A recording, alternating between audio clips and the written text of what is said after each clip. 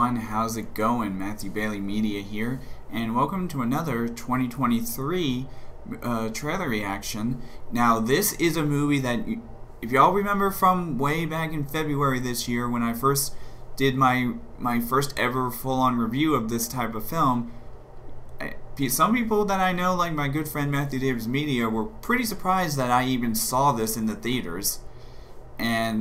But this is the next installment of Scream 6. Yep, this is the teaser trailer for the 6th installment to the Scream franchise.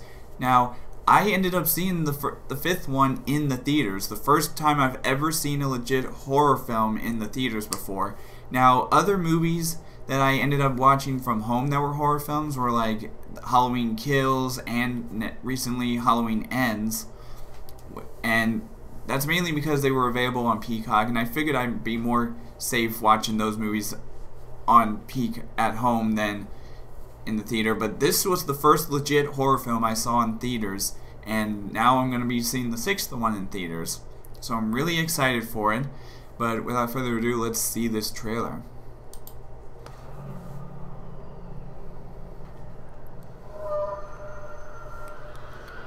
Yeah, New York City. Okay, it looks like it's Halloween. The City of Millions.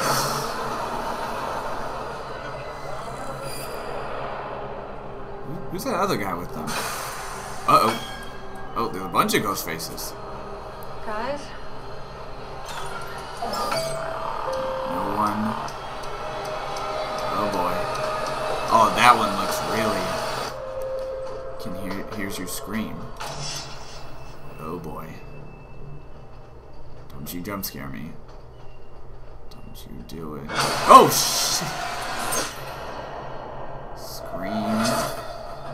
Oh, I see what they did there.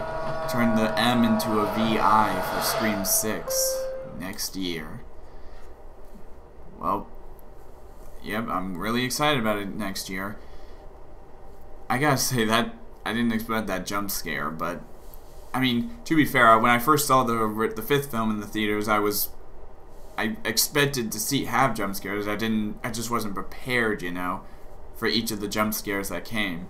But I'm really excited for this movie, and like I said, a lot of you probably already know that, unfortunately, unlike all the other ones, Neve Campbell is the only current alive actress who's not coming back to play her character of Sidney Prescott in this movie. Now, rumor has it she will show up in the 7th movie if they can manage to get to it, because there's one conspiracy theory going around, and after watching all the other movies in order, I'm starting to see a pattern myself, and I think I know why people are making this assumption.